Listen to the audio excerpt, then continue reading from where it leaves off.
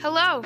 So we have received some news recently regarding Roblox Wings of Fire and the HiveWing. Yes, that's right, we've got more on the HiveWing. According to this message, recently admins have access to the HiveWing now. They are currently testing them out and showing them to the community. They are not yet public. HiveWings are not out yet, but only admins have access to them as of now. So here, we have some footage of an admin playing as the HiveWing in-game.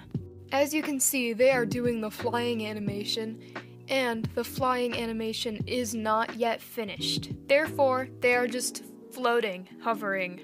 I had asked, this is not the final flying animation.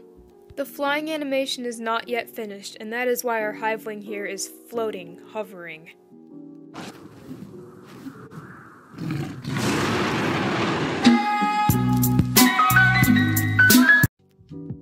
I then asked, are the wings going to be beating rapidly like a bee when the flying animation is finished? They said they believe the wings will be fast beating. So yes, this is likely. Notice that the HiveWing's colors are black, brown, tan, and white. I asked if these are the final colors. They said that these are not the final colors. There is not yet a color palette for the HiveWing. As of now, the HiveWing model is using the Rain-NightWing color palette. Here's the HiveWing animation showcase as of now. These are not final. They are still being worked on, and that is why they are broken and a little funny looking. Here we've got a good view of the model itself in-game. I think they did a really good job on that. So yeah, that's it for the little HiveWing showcase thingy. And I did see something a little strange earlier in the game too.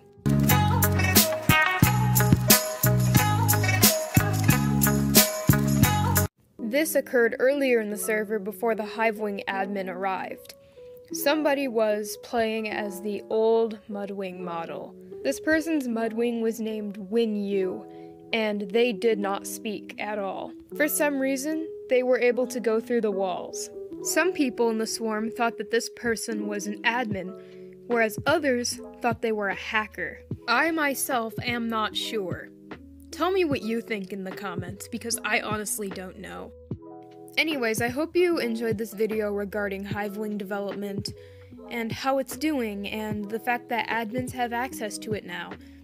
Also, regarding that strange MudWing. Comment your thoughts about this, and thank you so much for watching. Bye!